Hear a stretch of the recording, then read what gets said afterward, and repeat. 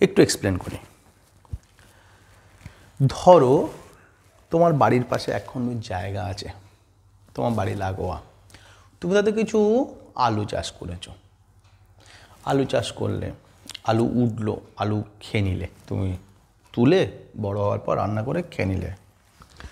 Production আছে, তুমি তো আর একা খাবে না, তোমার বাড়ির কটা লোক খাবে, কিছুটা ডিস্ট্রিবিউশন আছে, কিন্তু কনজামশানও আছে। তুমি খেলে, হোয়াট ইজ কনজামশান? কনজামশান কাকে বলে? এই যে ইলেকট্রিসিটিটা নিয়ে আলো জ্বলছে, সেই ইলেকট্রিসিটিটা আমি পোড়াচ্ছি, আমি ব্যবহার করছি, ইলেকট্রিসিটি কনজামশান। এই যে ধরো জল আমি খরচ করছি, আমার কাজে লাগাচ্ছি, স্নান করছি, বাসন মাজছি, খাচ্ছি, কনজামশান। These are the কনজামশানস। যে জিনিসটা নেওয়া, গ্রহণ করা, ভোগ করা, খাওয়া, কনজামশান। তোমার জল কনজামশান কত, তোমার ইলেকট্রিসিটি কনজামশান কত, ব্যবহার বুঝতে পেরেছ? কিন্তু ট্রেড অফ গুডস অ্যান্ড সার্ভিসটা আমি কোথাও বিক্রি করিনি, বাজারে নিয়ে যায়নি, সো এটা ইকোনমিক অ্যাক্টিভিটির মধ্যে পড়বে না। যেমন ধরো তুমি আমার ছাত্রী, তোমার নাম ধরা যাক পিয়াসা তোমার মা বাড়িতে রান্না করে, so C is producing something, C is distributing something also. খাবারটা আমাদের মধ্যে ডিস্ট্রিবিউট করছে। We are consuming the food, আমরা খাবারটা খাচ্ছি। স্টিল সে যে কাজটা করছে সেটার জন্য সে টাকা নিচ্ছে না আমার কাছ থেকে বা বাবার কাছ থেকে, তোমার কাছ থেকে বা তোমার বাবার কাছ থেকে। তাহলে তোমার মা যে কাজটা করছে সেটা trade of goods and services হচ্ছে না। সো দ্যাটস ওয়াই ওই কাজটা, তোমার মা রান্না করার কাজটা ইকোনমিক অ্যাক্টিভিটি নয়। ক্লিয়ার? সেম হেয়ার, ঠিক যদি উল্টোভাবে ভাবি যে ওই কাজটাই তোমার বাবা একটা কাজের লোক রেখে করছে, রান্না করা। তোমার মা ধরা যাক স্কুলে যান, টিচার, সকাল সকাল স্কুল বেরোতে হয়, বা উনি সার্ভিস করেন, সারাদিন বাইরে থাকেন, রান্নাবান্না কে করবে, খাওয়া দাওয়া কী হবে, তার জন্য একটা রান্নির লোক আছে। সে সেম কাজটা করছে, সে রান্না করছে, খেতে দিচ্ছে, আমরা খাচ্ছি, কিন্তু তার বিনিময়ে সে টাকা নিচ্ছে, সার্ভিসটা বিক্রি করছে, আমরা কিনছি। ট্রেড হচ্ছে কার? গুডসের বা সার্ভিসের। So this is economic activity. তাহলে বলো আমার সাথে, ইকোনমিক অ্যাক্টিভিটি ইনভলভস চারটে জিনিস। আমার সাথে বলো: production, distribution, consumption, trade of goods and services. Production, distribution, consumption, trade of goods and services.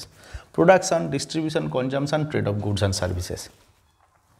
এটা নিয়ে কি হয়? ইকোনমিক অ্যাক্টিভিটি হয়। আমি ঘুমোচ্ছি, আমি ঘুমিয়ে স্বপ্ন দেখছি, these are not economic activity. আমি সাইকেল চালিয়ে আমার বাবা কাছে প্রতিদিন টিফিন দিয়ে আসছে, বা আমার বাবা কিছুটা দূরে ধরো স্কুলে চাকরি করে, বা আমার বাবার অফিস কাছে, আমি আমার বাবাকে বাড়িতে রান্না করা টিফিনটা দুপুরবেলা মা রান্না করে দিয়েছে, আমি দিয়ে আসছি বাবার কাছে খেতে। এটা ইকোনমিক অ্যাক্টিভিটি নয়। কিন্তু এরকমটা হতো যে আমি বাবার সাথে সাথে বাবার স্কুলের আরও 5 জন স্যারকেও খাবারটা দিই এবং তার জন্য ওদের কাছ থেকে আমি পয়সা নিই, তখন ওটা ইকোনমিক অ্যাক্টিভিটি হয়ে যেত। ক্লিয়ার? আমার প্রিয় ছাত্রছাত্রী ভাই বোনেরা, ক্লিয়ার হয়েছে ইকোনমিক অ্যাক্টিভিটি কাকে বলে? Economic activity involves 4 things, namely production, distribution, consumption, trade and goods and services.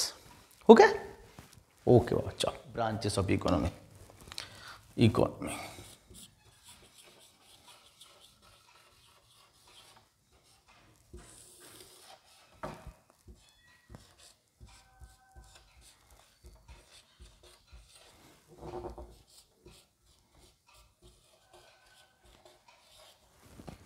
Micro economy, macro economy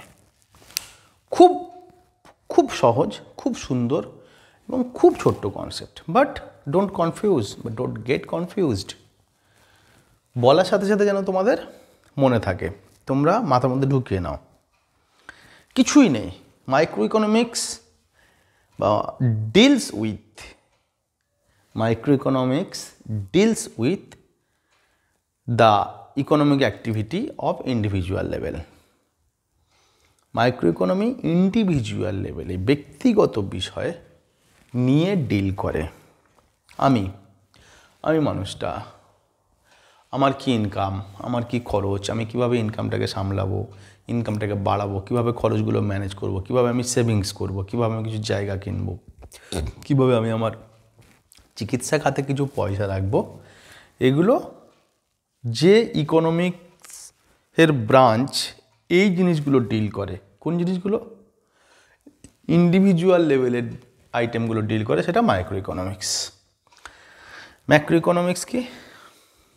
আচ্ছা, তার আগে ইকোনমি আর ইকোনমিক্সের তফাৎ বুঝি। Economics is the study of economic activity বা ইকোনমি। ইকোনমি কোনো দেশের অর্থনীতি, যে